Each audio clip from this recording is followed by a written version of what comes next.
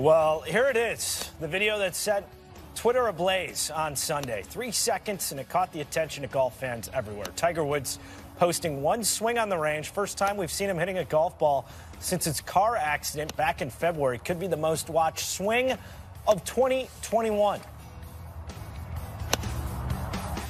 So now everyone has seen the Tiger Woods swing video, including the odds makers. With that, we welcome in senior editor of PointsBet, Teddy Greenstein. Teddy, how has that one tweet affected Tiger Woods' odds and futures entering 2022? Well, George, isn't it nice when someone is trending on Twitter for a good thing? And this was obviously a very good thing. More than 7 million views for the video. And the first reply I saw came from Monday Q Info. And the response was, sweet Jesus, he's going to win the Masters this year. So that's certainly what we're all thinking about. Some books opened him at plus 3,500. PointsBet started him at plus 4,000, and all the books seem to be moving to 40 to 1. So you've got your John Rahms and Dustins and Jordans at the top, and there is the first notable Tiger Woods at 40 to 1. Now he's in some good company. Webb Simpson, Will Zalatoris, Daniel Berger, Scotty Scheffler, and Louis Oosthuizen, all also 40 to 1. So I asked our traders this morning, are we taking a lot of action on this bet? And they said no. And that makes sense. One, because it's so far away. And two, because I think there's so many great golfers that people want to bet on. Now, in terms of our offering to win a major in 2022, we've got Tiger there at plus 2,000. So 20 to 1.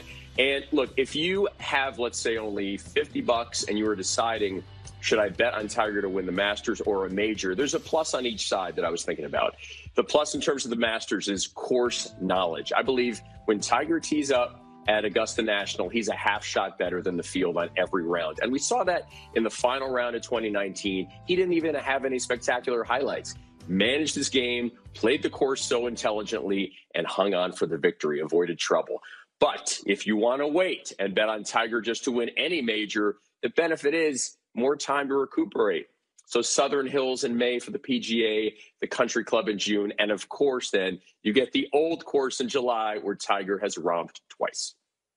Yeah, it'll be interesting to see just if and when he tees it up again on the PGA Tour, let alone is in contention for a major. So we showed you where Tiger Woods stood for the 2022 Masters. Let's look ahead to Augusta in April. For those who like to wager on futures, give us a couple of names to look at, even though we're still a few months away. Of course, John Rahm will be so popular. He's at 10 to 1. But if you're looking for more value, I'm going to be honing in on guys who are right now at plus 1,800 at PointsBet.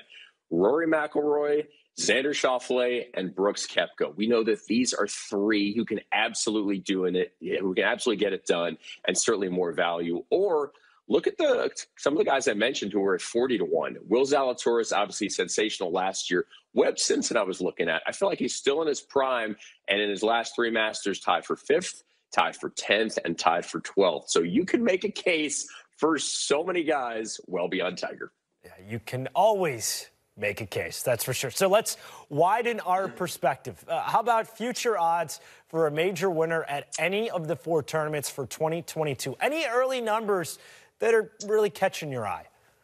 Yeah, George, I got burned on this front last year betting on Bryson DeChambeau.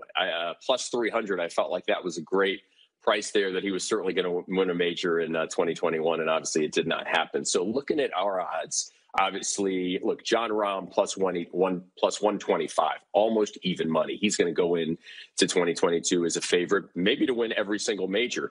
But here are 3 I'm looking at. Colin Morikawa, plus 375. Patrick Cantlay, let's see if he can have his breakthrough, plus 450. And you got to take a flyer on somebody, right? So is Sam Burns. He has the game to win a major. Does he have the patience? Can he handle the pressure on a Sunday? If he can, and you bet him, 12 to 1, plus 1,200. Kind of surprised where Morikawa's at, considering he already has 2 majors to his credit, has won majors now in consecutive seasons. So something to definitely be aware of into 22. Yes. Finally, we love to keep track of bets, especially when we're right. Love to forget them when we're wrong. When you look back at 2021, what's the one golf bet that you were most happy to see pull through? Well, George, this is the easiest question I've ever been asked. Now, for background, before I explain this bet, For the Fall Masters the previous year, we created a bet at PointsBet, Tiger Woods to make a 10 or worse on any hole at any point during the tournament. And I bet $1. I'm sorry, sports betting wife, $1. And what happened on number 12? He made a 10. So a lot of people were congratulating me, but a lot of people said, how can you only bet $1? That's so terrible. All right, so fast forward to TPC Sawgrass, and we create another bet. Will a player make 10 or worse on number 17 on that island green? And like the Tiger bet, it was 150 to 1. Very generous by our traders. Sports betting wife this time said, you know what? I'm not going to bet $1 on this. I am going to bet $10 on this. And I will never forget, I was sitting right here when I started to hear some stuff on Twitter about Ben On struggling. I went on the website, I looked, I saw him hit 3 balls in the water, and then what I thought was his 4th on the green. So I thought I was in trouble. Turns out, I don't think video exists for one of his water balls, but it hit, he made an 11, and that was a $1,500 payday. So, important question. With that payday, where's the sports betting wife taking you on vacation? Let's see, we're going to go to Tahiti, and then we're going to go to St. Thomas. No, I think we probably did something boring. It was, something silly like invested into our child's education, something horrible like that. Investing in the future, as they say. Teddy, as always, appreciate it. Terrible. Thanks, George.